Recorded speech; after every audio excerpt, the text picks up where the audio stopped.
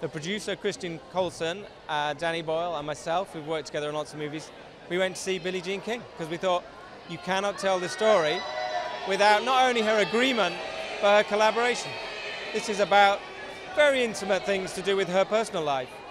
And we didn't feel we had the right to do that unless she was involved and agreed. And she was very trusting and very generous and said, yeah, okay, you guys make some interesting movies, go ahead. I don't know, I think it's hopeful, it's got a complex ending, and nobody runs off into the sunset with the love of their life because times were really different then, and you couldn't be gay and out as a sportswoman or you would lose everything, which happened to Billie. So it's a complex story. Some things have improved and some things haven't.